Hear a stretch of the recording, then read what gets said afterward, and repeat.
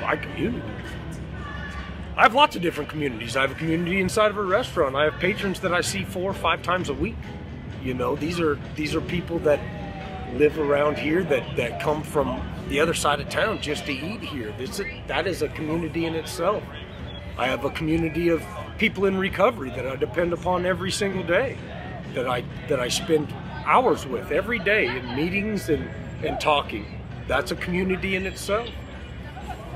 We talked about the employees and the family that are in my restaurant as we speak right now. That's a community in itself. But the truth of the matter is that if we leave ourselves open, our heart and our mind open, everybody can be part of your community.